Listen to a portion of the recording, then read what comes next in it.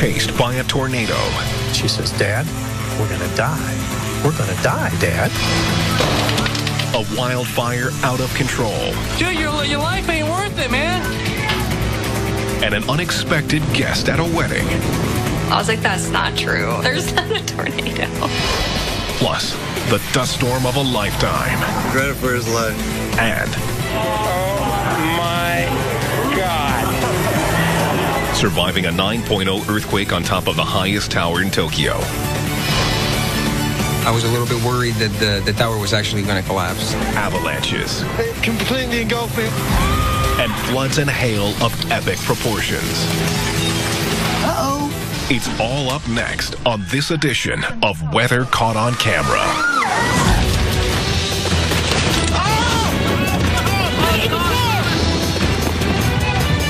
Oh my God! The people have kind of panicked.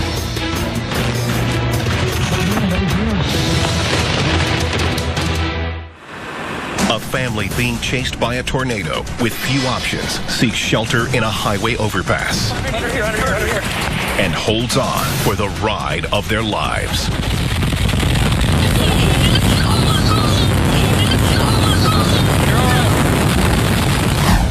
April 26th, 1991, Kansas. Butch Gilbert and his daughters are driving south on the Kansas Turnpike. No stranger to tornadoes, Butch is not concerned about the weather. April's early for the tornado season in Kansas. I figured we would be okay, hadn't heard anything. Suddenly, Butch sees something in the distance. Maybe a mile away, there was a tornado, and we could tell that tornado was coming directly toward us. Carrie, who's the younger, was in the back seat, and she says, "Dad, we're going to die. We're going to die, Dad." At the time, Corey Gilbert Wallace is 14 years old. If you're in Kansas, you've seen The Wizard of Oz, a million times. But I don't know that I knew what a funnel cloud was going to look like. I certainly didn't know how big it was going to be, and I didn't know how fast it could move. The tornado is one of 54 developing that day. A series of twisters that ultimately kills 24 people. In his car, with the twister approaching, Butch knows he needs to locate a ditch to protect his family, but he can't find one. Typically, you want to be down low in a ditch or underground, below the fast winds. At the same time, a news crew capturing the tornado on camera is also looking to save their own lives. Lots faster, Greg. It's catching us. You gotta go, buddy. Both have the same idea. Seek shelter under this overpass. Let's go. Get up underneath. Under here. The twister is barreling towards them, and tornadoes can move at speeds approaching 70 miles per hour. There was no other option for us. And there was no way that we could have kept on driving.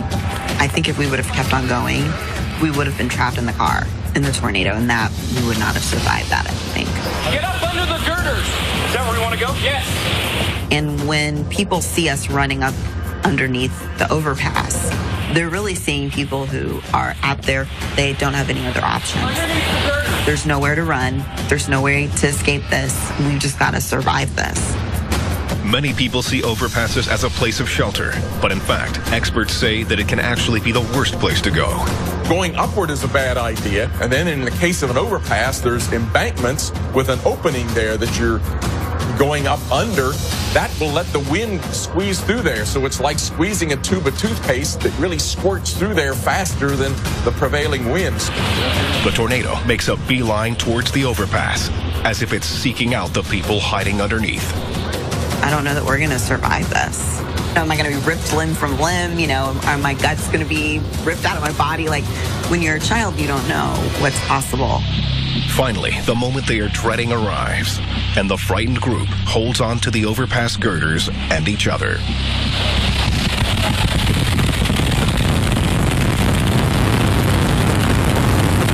I will never forget that sound.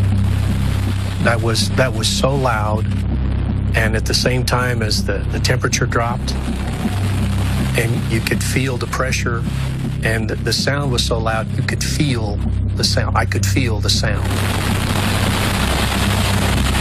I think there really is a sense of gravity. You can feel the gravity of the tornado. Like there's a weight to it because there's so much velocity.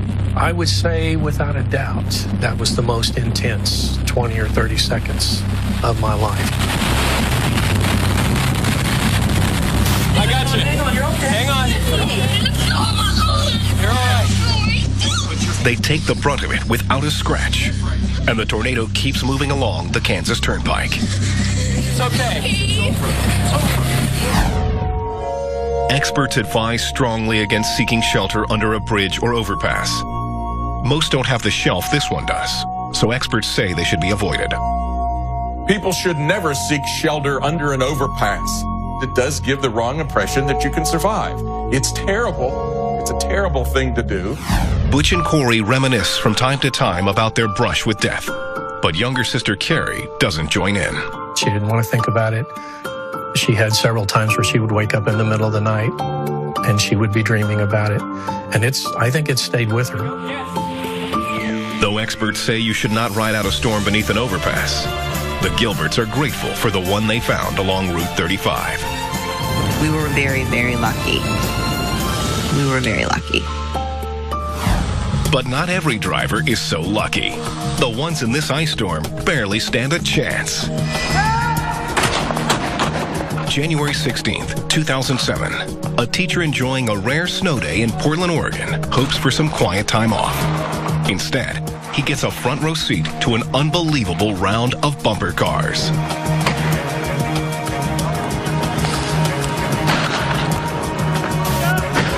The situation gets so bad that when the fire department arrives to block off traffic, vehicles keep coming.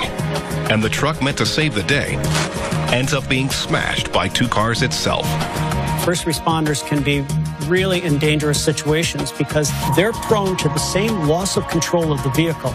And unfortunately, first responders could be right in the line of that uncontrollable vehicle. This Volvo is in accidents with 7 vehicles, but in all those collisions, the driver only gets a gash in the head. The conditions are no better in Seattle a few years later. A resident takes this amazing footage as the Capitol Hill district turns into an ice skating rink just days before Thanksgiving. It just takes a very thin glaze of ice to cause extremely dangerous driving conditions. It's like putting a vehicle right out onto an ice rink. Even trained drivers, like the operator of Bus 43, are helpless in the face of all that ice.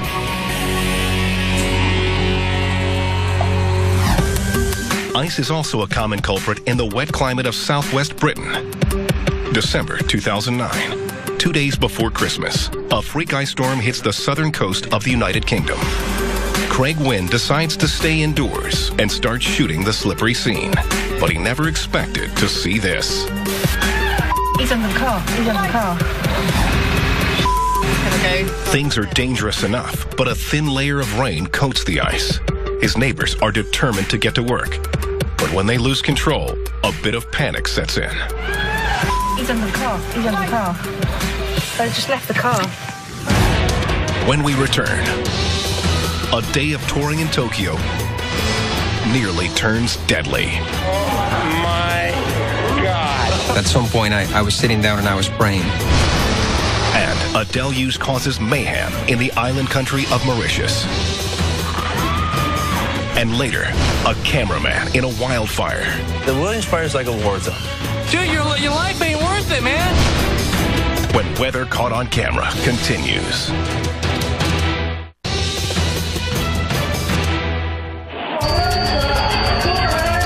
A tourist finds himself in the center of an historic moment.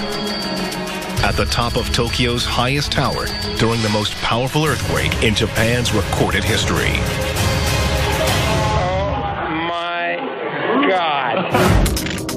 Carlos Asarta, an economics professor now at the University of Delaware, is invited to speak at the prestigious Waseda University. He lands on March 10th, 2011, all set for a day of sightseeing the following day. One of the professors that invited me came to pick me up, and we were going to do a tour of Tokyo. And Tokyo Tower was the first thing that we went to see. At the time, the 1,092-foot Tokyo Tower is the tallest structure in the entire country and a favorite tourist spot where the map of the city really comes alive. It was the first thing I visited and the last thing I visited in Tokyo. Not long after he gets to the top, Carlos starts to feel vibrations. But these vibrations are far from normal. And so I actually took my camera out. I started recording, not knowing that it was an earthquake. I just thought, this is cool. I'm going to show my wife when I get back how it kind of moves a little bit on the top. At first, I thought it was simply the wind just moving the tower. And the other professor that was with me said, oh, don't worry, we're safe. And so I thought, well, this is an earthquake. Everybody's used to it. They're not going to do anything about it. No good, but it's safe. And then all of a sudden, he started getting worried, and I could hear it. He was making noises. He was really worried, and then people started yelling and crying, and so I figured we were in trouble. We were in a little bit of trouble. Well, it was one of the larger earthquakes in recorded history, meaning since seismographs were developed and we can measure these things quantitatively. I had never experienced an earthquake, so I didn't know what it felt like. But seeing the locals being so scared, I figured that it was a serious event. Carlos Asarta has found himself on top of the tallest structure in the country during a 9.0 magnitude earthquake. Magnitude 9 is about the largest we normally get on the Earth here. There must have been somebody that was extremely afraid, and you can hear it throughout the whole recording, just screaming, or maybe a couple of people just screaming. Tokyo is as prepared for an earthquake as any city in the world. But to Asarta, it seems like this tower may not be able to handle an earthquake of this magnitude. Oh my God. Carlos is far from home and far from solid ground. I knew I was in a deck, and I knew there was absolutely nothing underneath me. And so I was a little bit worried that the tower was actually going to collapse. And in fact, at some point, I was sitting down and I was praying. And thoughts of family and friends actually came through, but especially my children. Finally, the violent shaking stops. I think being behind the camera helped me get through it, helped me somewhat put some distance between the actual event and myself. What do you think, Asana-san? Oh, scary. Very scary. Maybe we go down, huh? Maybe we don't stay here, Asana-san. And the elevators were not working, so we had to go down the stairs. Then once we got to the bottom, there was another earthquake. And apparently it was a 7-point-some earthquake. And I remember people, again, screaming. You cannot know whether that's a pre-shock or whether it's the main shock. You just have no idea whether there's going to be another one following it. Today, he may be far from earthquake country, but it doesn't take much to bring him back to that frightening time and place. So I'm still a little bit shaken by it, but I think with time, it will just get a lot better. A world away on a tiny island in the Indian Ocean off the coast of Africa, these residents are subjected to historic floods. In Mauritius, a late March storm in 2013 dumped 6 inches of water on the capital city of Port Louis in less than 2 hours.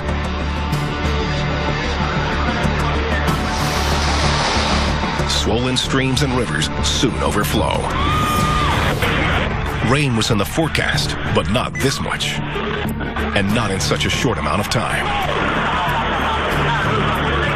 If the grounds are saturated as well, if you've already had a lot of moisture in the ground, there's nowhere for that water to go. You know, it only takes about 6 inches of swiftly moving water to knock you off your feet. That's it, just 6 inches of swiftly moving water. Multiple people are washed away, caught in these instant rapids. Some are saved, but a total of 11 people die in this deluge. You know, a lot of us think of water as a friendly thing. We brush our teeth with it, we drink it, we go to the beach, it's a fun thing. But when it's moving so quickly, even a little amount can be very destructive.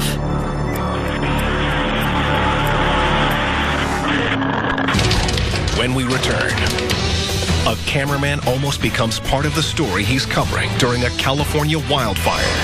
When a hot ember falls on you and you can feel the heat from it, it's enough to tell you hello. and a bolt out of the blue creates a shocking effect. And later, a Texas city is invaded. I mean, within 2 minutes, it was on top of us. I was scared. When Weather Caught on Camera continues.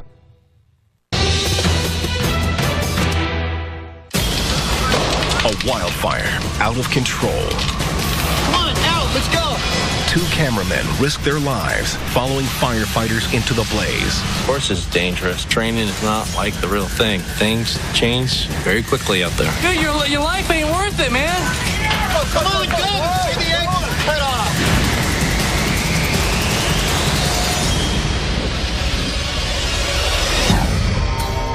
In September 2002, a fire starts in the San Dimas Canyon area of Southern California.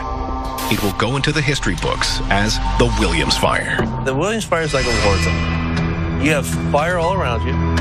When you got something that's taken several days and going in the thousands of acres, and you've got ground crews, hotshot teams, it's a big fire.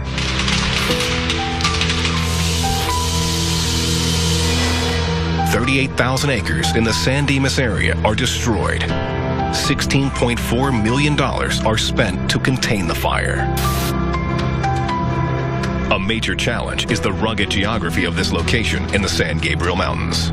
Terrain is such a huge factor when it comes to getting these fires contained and putting them out. Can you imagine being a firefighter with all that gear on and you're climbing up and down the steep terrain?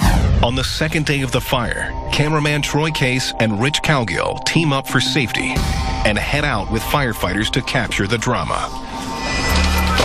Of course it's dangerous. Yes, it would be dangerous for me to be up there with the firefighters, and next to them, I'm in the same danger as they are. The authorities have called for an evacuation. Rich and Troy keep filming as some people refuse to leave their homes. Some of the people weren't too happy about leaving or actually stayed and went back in after they were ordered out. Come on, they're here to help you, man.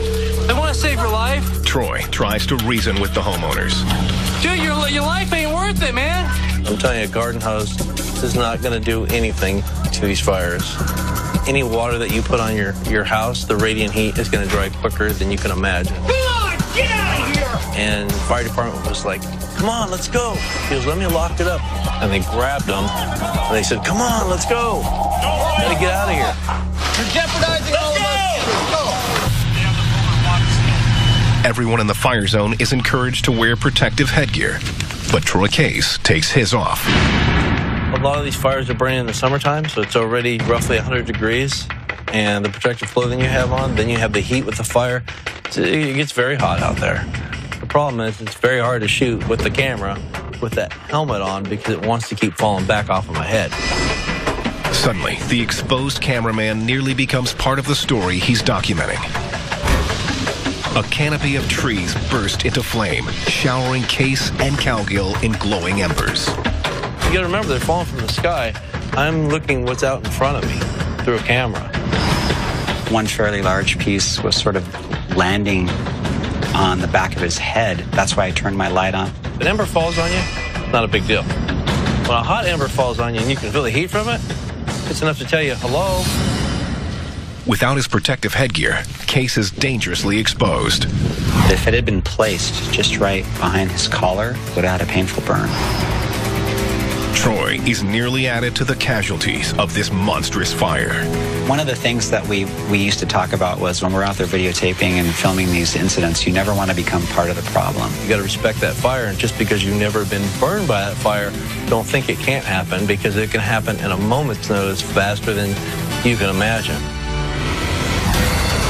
From the shores of the Pacific to the bayous of Louisiana, cameras are out there, ready to capture nature's most amazing spectacles. Lightning hits an electrical pole, and giddy excitement turns first to caution, and then to fear.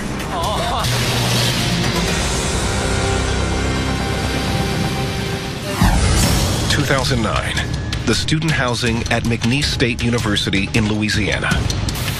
When lightning starts, one of the dorm residents decides to grab his camera in case something interesting happens. At first, the bolts cause some nervous giggling. But then, matters get serious. Laughter turns to silence as the danger of being so close to the voltage and concern for the cars passing so close starts to set in. I mean, when lightning strikes, you are safe when you are in a car. Let's say you're just sitting there. But if you have a live wire, you just don't want to be anywhere near that. Luckily, no one is hurt. And when the storm stops, authorities are able to stabilize the situation. Weather junkies love to get near the action, but maybe not quite this close. When we return, things get apocalyptic in the Southwest. It's coming right at us. When an eerie darkness descends. I really didn't think I was in danger until I got out of the car. And huge chunks of ice fall from the sky. Complete Armageddon. And later, a rude interruption for a Kansas wedding. I mean, it was scary. When Weather Caught on Camera continues. A family experiences the dust-up of a lifetime. A mile-high wall of dirt and debris heading directly towards them. Oh no, it's coming right at us.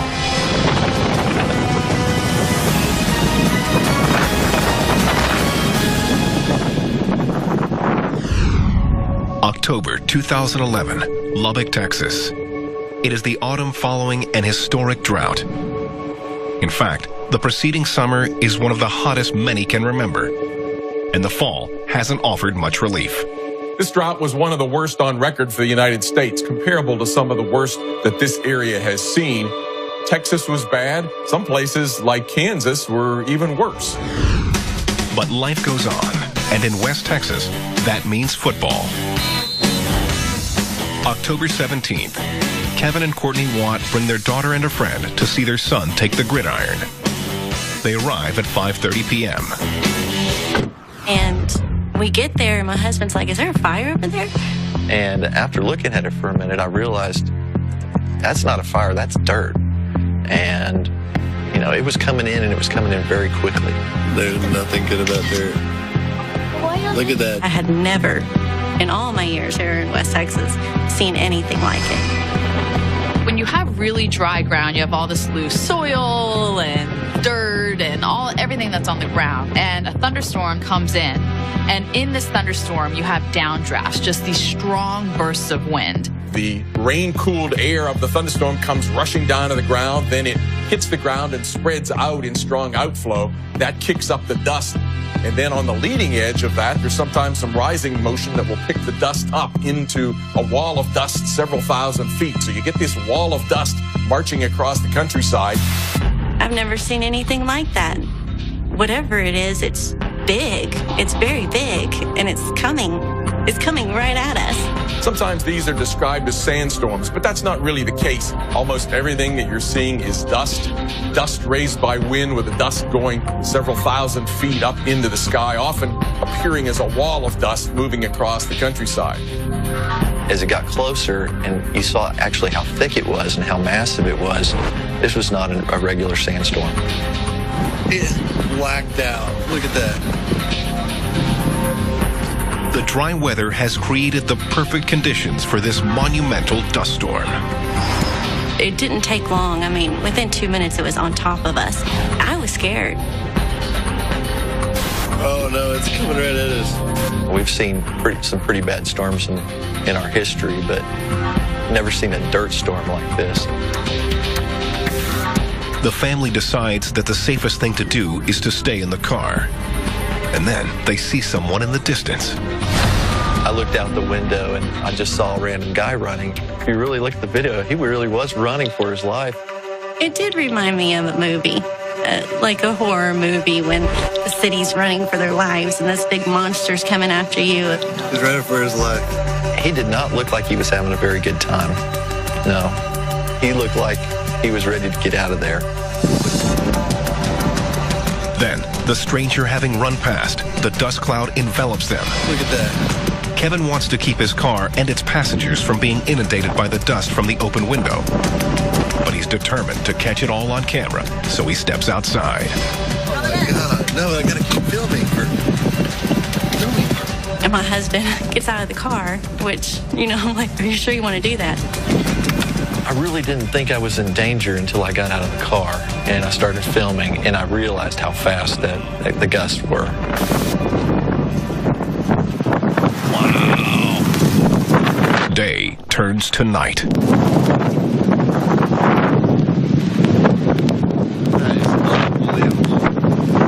The lights in the parking lot popped on because it got that dark, and it was just, you know, you could see my headlights in the video. There's just a beam shooting out.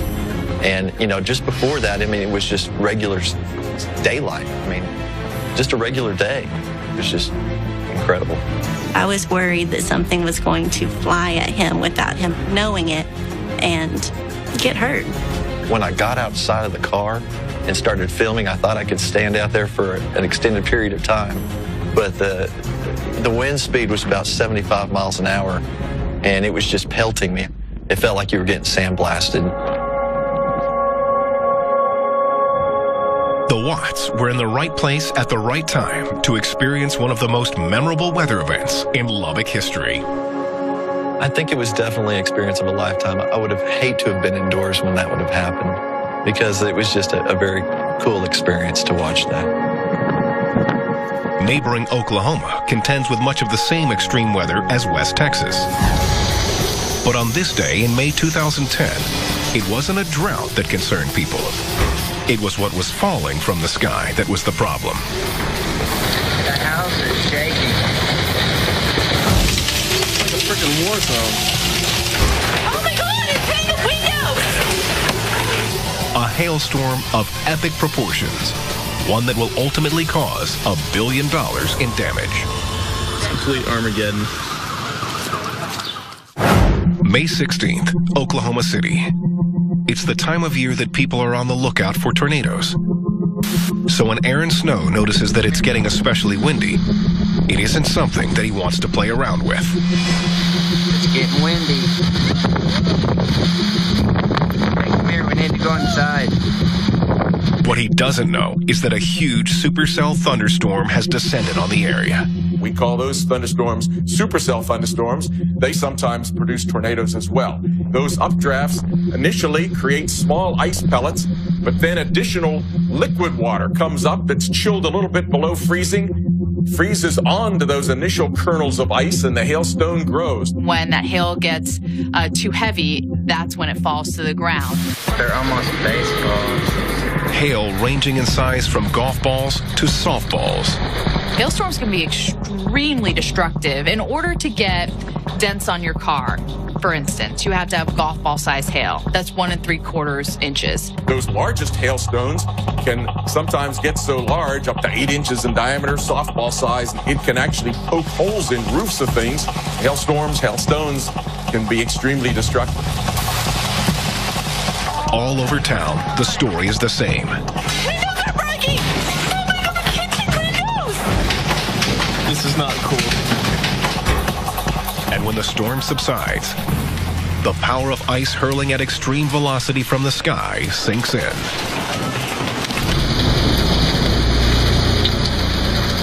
All the windows are ruined. Oh my gosh. This whole rooftop is cracked. The entire rooftop. Everything's ruined. Look at that house. The roof is toast. Coming up, a rude interruption for this Kansas wedding. If I would have known there was a tornado there, I probably would have took shelter and postponed the wedding. And the front row seat to a landslide from hundreds of feet in the air. And later, avalanche. I thought I was buried. And I was like, When Weather Caught on Camera returns. Heavenly Father, we thank you so much for the gift of marriage. They say rain is good luck on your wedding day. So what kind of omen is a tornado? Kendra Frederick and Caleb Pence perform in the rodeo. So when he asked her for her hand in marriage, an outdoor wedding on a farm in his native Kansas seemed only fitting. The big day comes, May 19th, 2012. Storms are in the forecast, including a chance of tornadoes. It wasn't supposed to hit until midnight, and it rolled in. Being Kansas, you never really can tell. It rolled in a lot sooner than we thought. And thus the two become one. Let's bow together in prayer. Caleb notices that the weather is looking ominous. Well, my uncle who was marrying us, he said, let's get it going because the rain was coming in. Me and my dad, of course, walked down the aisle and didn't notice anything going on with the weather. We just went on with it, and I did not notice anything in the background at all. But a gathering storm is right behind them, a tornado which was rated EF3. Still, the wedding proceeds as planned. If I would have known there was a tornado there before this started, I probably would not have walked down the aisle. I probably would have took shelter and postponed the wedding. Being from Kansas, Caleb's side of the family is calm. The twister is far away and not moving in their direction. Plus, Caleb has other things on his mind. I was getting married. I wasn't really thinking about tornadoes. I really didn't care. I mean, it was very nerve-wracking for me to get married, so it just didn't really matter. During the ceremony, Caleb leans over and whispers to the future Mrs. Pence. And I was like, hey, Kendra, there's tornadoes forming up by Harper. And she leaned over and said, I don't want to hear about it. I was like, that's not true. And I honestly just told him, I was like, no, that's not true. I just told him, just be quiet. There's not a tornado. The ceremony continues, with the guests from the bride's side of the family getting increasingly concerned. People came up to me afterwards, like, we need to take shelter. So, I mean, it was scary thinking that was possible.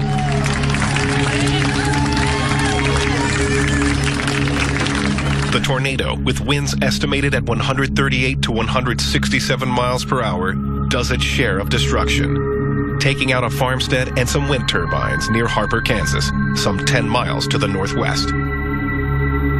But it stays far away, just as the Kansas relatives had predicted. We were on the backside of the storm, so I mean, really, the only way the tornado could have reversed it is the whole storm, the whole entire storm cell would have shifted. And the chances of that happening is just, it's not going to happen.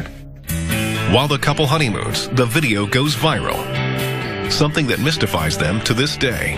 I can see why they think, we're almost crazy for just taking pictures with this thing, but then again, it's where we're from, so I mean, that's what we deal with. I wouldn't recommend anybody to stand out there like we did unless you are smart enough to figure out where the storm's going, how to read the storm. If you're not used to storms, don't do that. Having one's wedding become an internet sensation has its pros and cons, but the Pences choose to look at the bright side. When I watch that video, I get goosebumps, like, honestly, because I mean, that's a big tornado for what I've ever seen. Some feel that the Pences were daredevils, but was their ceremony more daring than hanging off a cliff in the French Alps? Danger doesn't bother these friends, especially when it gets them this close to one of the Alps' famous mudslides. Alexandra Merviel takes out a camera.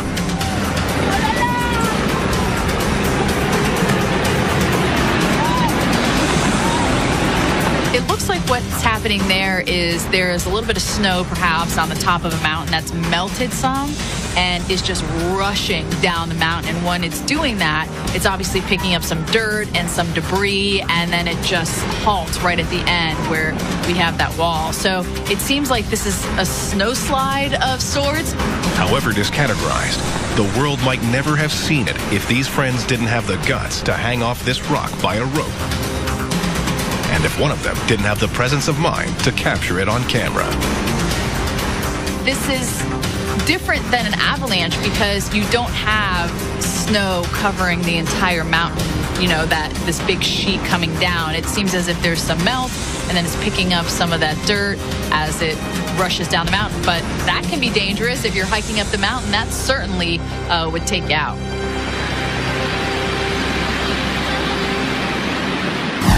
When we return, An avalanche is touched off, providing a filmmaker with the ride of his life.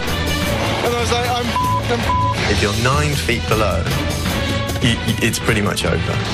3 meters down, you're pretty screwed. And an earthquake in Baja California produces waves of amazement and fear. All caught on camera.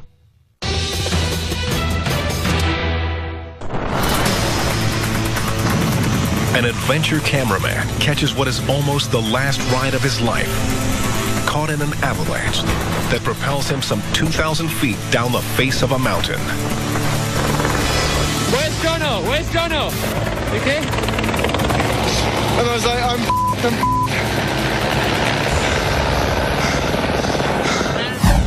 2008.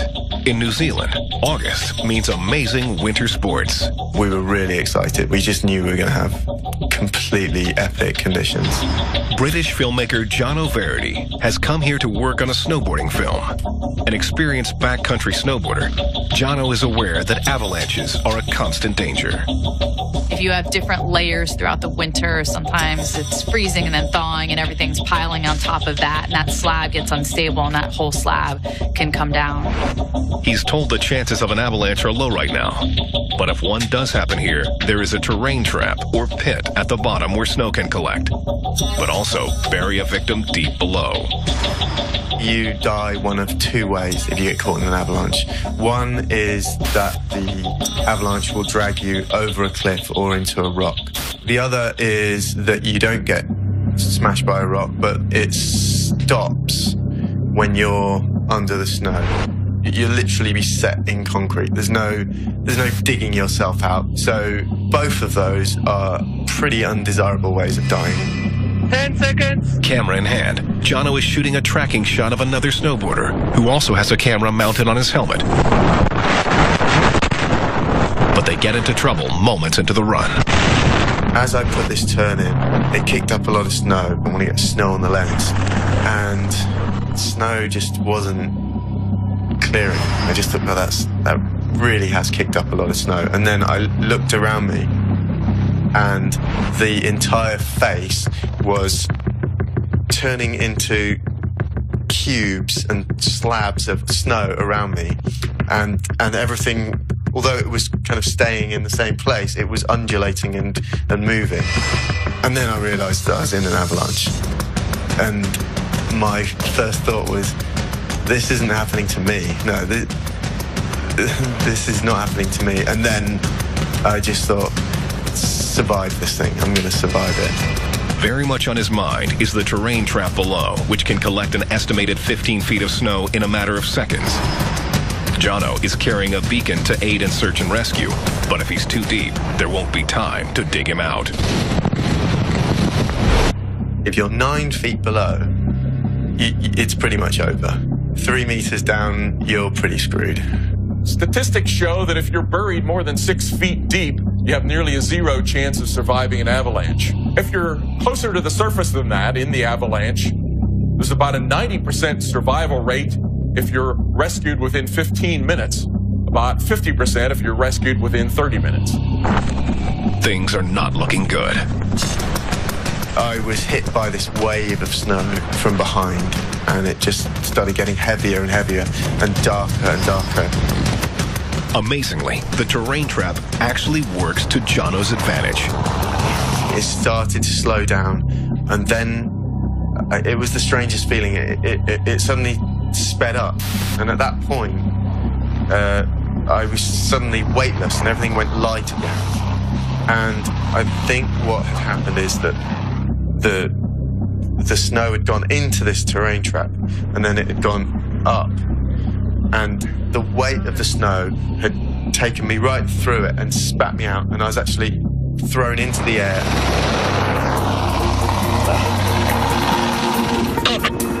Where's Jono? Where's Jono? Okay. Jono was on the surface, coughing up snow that had been forced down his throat. His partner is only on the edge of the avalanche and is able to avoid the brunt of it and come to Jono's aid. Okay? Okay?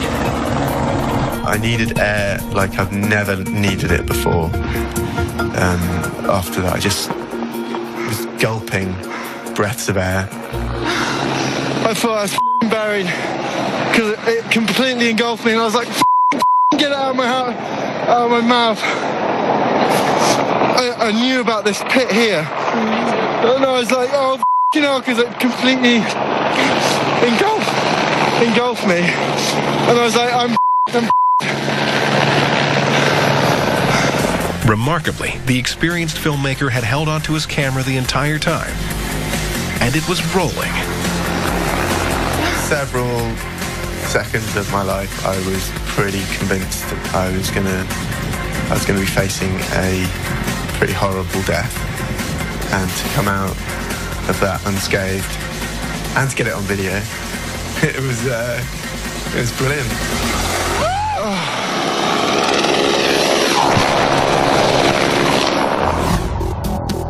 From snow to sun, nature always seems to present a spectacle. On the border between Mexico and Southern California, people know what to expect from an earthquake. I want to get this live. 3:40 p.m. on Easter Day 2010. A 7.2 magnitude earthquake hits the Mexican state of Baja California, about 50 miles south of the border. But it can be felt throughout the region. Many people are outside, so they safely go for the roller coaster ride. Others become fascinated by the effect it has on their pools. Took about a foot of water, more than a foot of water out of the pool.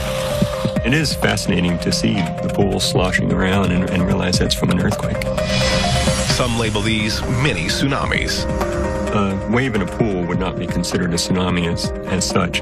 The mechanism for causing it, though, is the same. Where if you shift the ground beneath the body of water, you're going to get a wave. Only 2 deaths are reported, and considering the severity of the quake, there's only minimal property damage. The region bounces back quickly, but they'll be talking about the Easter quake on the border and the waves it fostered for a long time.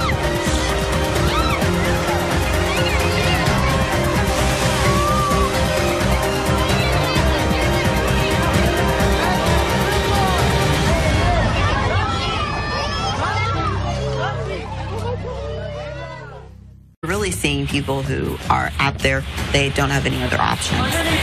There's nowhere to run. There's no way to escape this. We've just got to survive this. Many people see overpasses as a place of shelter, but in fact, experts say that it can actually be the worst place to go. Going upward is a bad idea, and then in the case of an overpass, there's embankments with an opening there that you're going up under. That will let the wind squeeze through there, so it's like squeezing a tube of toothpaste that really squirts through there faster than the prevailing winds. The tornado makes a beeline towards the overpass, as if it's seeking out the people hiding underneath. I don't know that we're going to survive this. Am I going to be ripped limb from limb? Are my guts going to be ripped out of my body? Like, when you're a child, you don't know what's possible.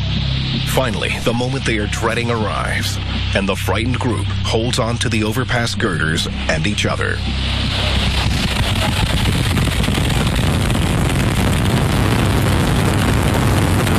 I will never forget that sound. That was so loud, and at the same time as the temperature. Get up under the girders! Chased by a tornado. She says, "Dad, we're gonna die. We're gonna die, Dad." A wildfire out of control. Dude, your life ain't worth it, man. And an unexpected guest at a wedding. I was like, that's not true. There's not a tornado. Plus, the dust storm of a lifetime. Dreaded for his life.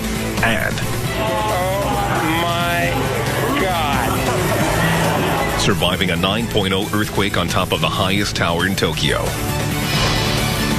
I was a little bit worried that the tower was actually going to collapse. Avalanches. It completely engulfed me. And floods and hail of epic proportions. Uh-oh. It's all up next on this edition of Weather Caught on Camera.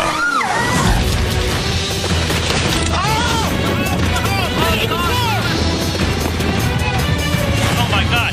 The people have kind of panicked.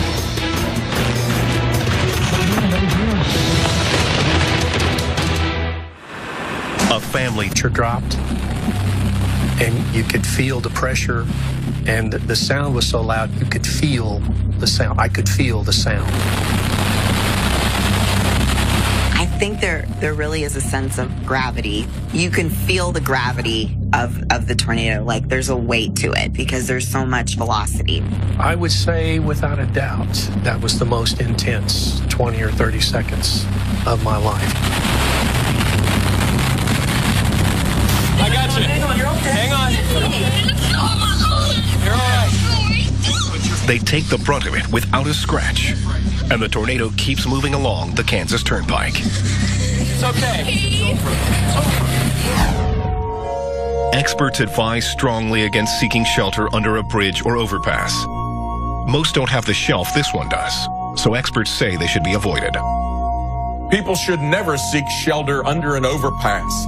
It does give the wrong impression that you can survive. It's terrible. It's a terrible thing to do. Butch and Corey reminisce from time to time about their brush with death.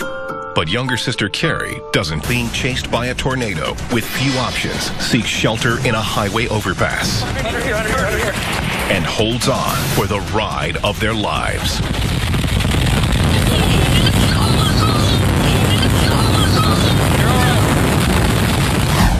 April 26th, 1991, Kansas. Butch Gilbert and his daughters are driving south on the Kansas Turnpike. No stranger to tornadoes, Butch is not concerned about the weather. April's early for the tornado season in Kansas. I figured we would be okay, hadn't heard anything. Suddenly, Butch sees something in the distance. Maybe a mile away, there was a tornado, and we could tell that tornado was coming directly toward us. Carrie, who's the younger, was in the back seat, and she says, "Dad, we're gonna die. We're gonna die, Dad." At the time, Corey Gilbert Wallace is 14 years old. If you're in Kansas, you've seen The Wizard of Oz, a million times. But I don't know that I knew what a funnel cloud was gonna look like. I certainly didn't know how big it was gonna be, and I didn't know how fast it could move. The tornado is one of 54 developing that day. A series of twisters that ultimately kills 24 people. In his car, with the twister approaching, Butch knows he needs to locate a ditch to protect his family, but he can't find one. Typically, you want to be down low in a ditch or underground below the fast winds. At the same time, a news crew capturing the tornado on camera is also looking to save their own lives. Lots faster, Greg. It's catching us. You gotta go, buddy. Both have the same idea. Seek shelter under this overpass. Let's go. Get up underneath. Under here. The twister is barreling towards them, and tornadoes can move at speeds approaching 70 miles per hour. There was no other option for us. And there was no way that we could have kept on driving. I think if we would have kept on going, we would have been trapped in the car in the tornado, and that we would not have survived that, I think. Get up under the girders. Is that where we want to go? Yes. And when people see us running up underneath the overpass,